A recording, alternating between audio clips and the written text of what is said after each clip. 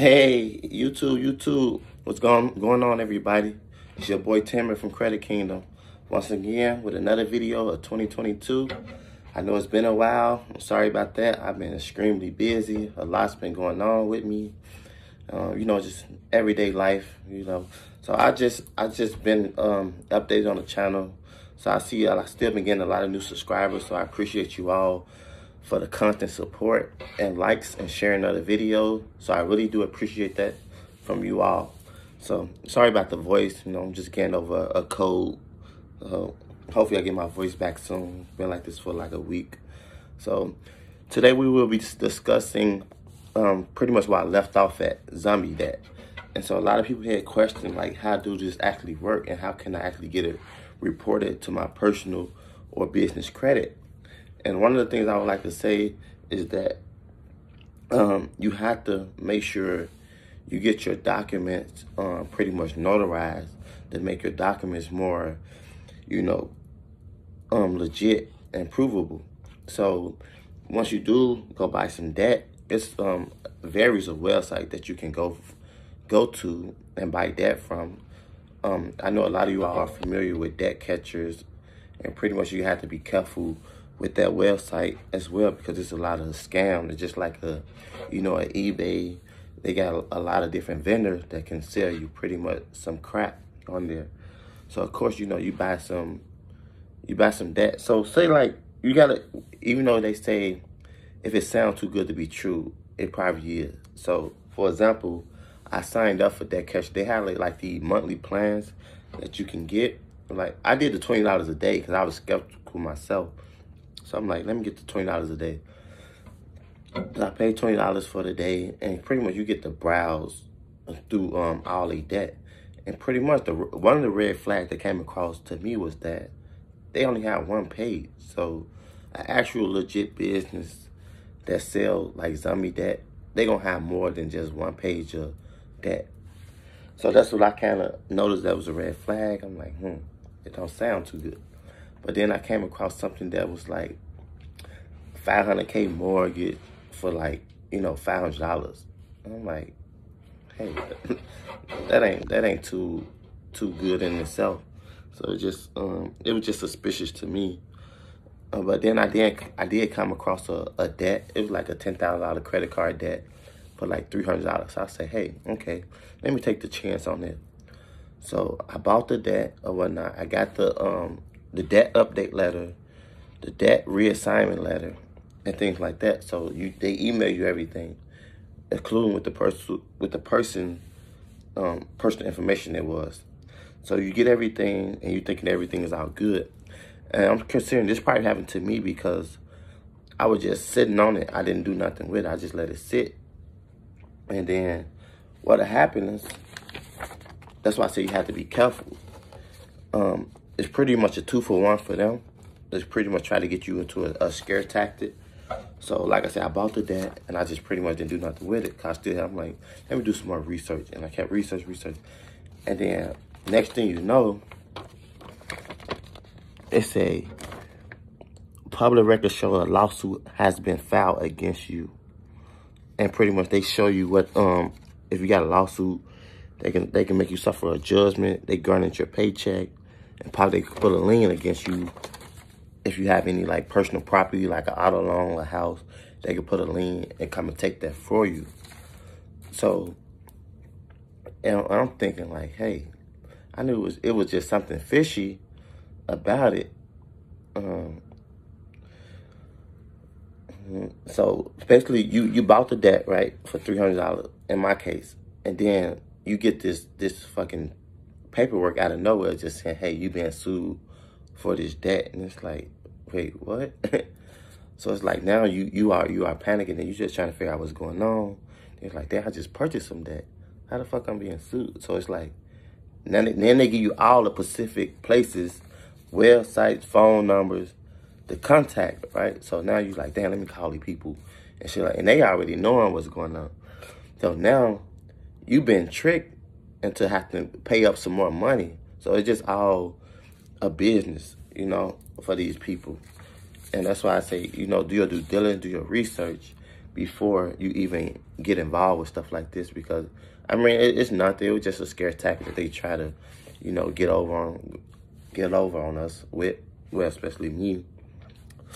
And that's why I say, when you're talking to these people and you conversate with these people, they'll try to see how much you know and see if you really know what you're doing or not, so they can play these games over you. But I was pretty much smarter than that. I didn't pay it no mind. I'm taking it as an experience, a life lesson. So now I'm just gonna be strictly dealing with the primary source, and the primary source is the bank itself. So if a bank have debt that's past the statute of limitation, what they gonna do? They just gonna go sell it to a third party debt collector. So how come? Let me be that. How come you put yourself in a position like, hey, let me call this bank and speak with their debt department and see what type of debt that they have on file. So rather than again play by a third party, you now become a primary source as well. You don't have to go to no third party. You go to the first source, the bank. You buy some debt. They give you all the same thing pretty much, and then you take it from there. You get your forms, and just like the debt collection agents, how they can assign it on your credit and make it a negative account, you can pretty much reverse that by getting these forms, like I said, notarized, and you can change the payment amount. You can pretty much change the date it was open, the date it was closed. You can sign it to yourself, and you can sign it to your business with the all good payment history. And another thing too, if you already have like little small credit card debt, you get these collection agents sending you letters saying, hey, we'll settle for this amount. We'll take 40% less than what you originally owed.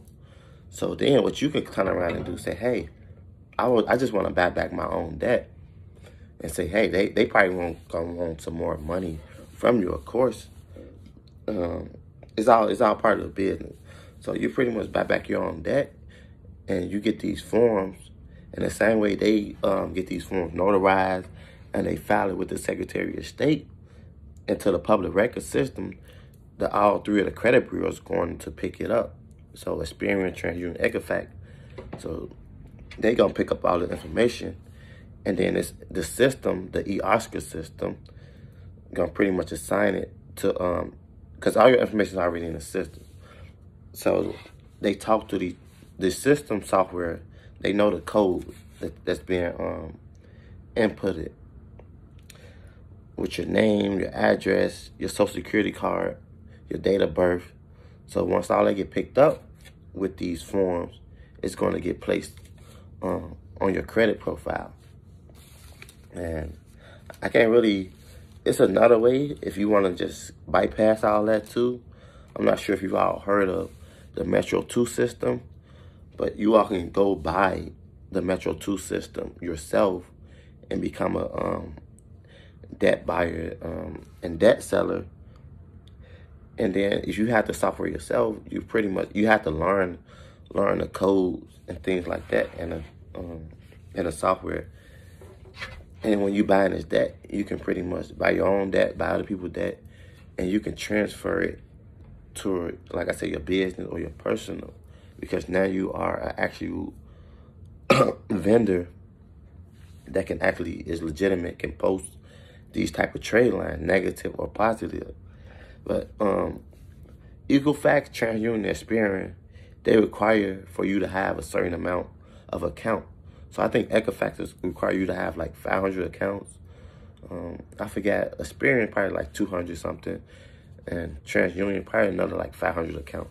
So you have to buy these portfolios of debt from these banks or third-party collection agencies, and then you have to really know what you're doing with the Metro 2 software as well, so you don't want to mess anything up. So it's a learning process. If you want to just go ahead and just, hey, I'm just gonna make this to my pure business. This is what I'm going to do. You can do that as well, and also you have to pay monthly to the credit bureaus to even report to them as well. So even though you have to buy these accounts, you have to go pay them like $50 every month or so, or you can pay like a yearly fee to them in order to keep reporting these to Traylands account. So yeah, if you are the forms, you can find the forms. If you just want to look at the forms, I'll leave the link in the description below for the debt assignment letter and the debt update letter. And like I said, anybody can be a notary. So your girlfriend, your boyfriend, your cousin, your friend, they go down there and they pay a little fee, and they just a notary. So now they can stamp and sign off on your document to show that's actually true and legit. And then you take those forms, like I say, go to your Secretary of State, and it's get put in the public records. And that's why every time someone start a business, they have to file it with the Secretary of State. And that's how you know your business is true and legit, because it get pushed into the system as a legal entity. Just the same with the document, same as the UCC1, UCC3s, all of it's the same. It just, once you get everything, you can start to learn how to, put everything together, and it all makes sense. So I just wanted to tell you all that information real quick. So it's a lot more that goes with this as well. I know it sounds like it's complicated, but you have to take it one step at a time. You have to understand one thing before you try to understand the next thing. So that's what a lot of people get confused at too. They try to understand everything at once when it really doesn't work like that. So like I said, I appreciate you all for keep supporting the channel, liking, subscribing. Make sure you tell your other people, friends about this Credit Kingdom channel. And yeah, I'll make another video talking about what happens after this as well. So I'll keep you all updated. Stay safe. God bless.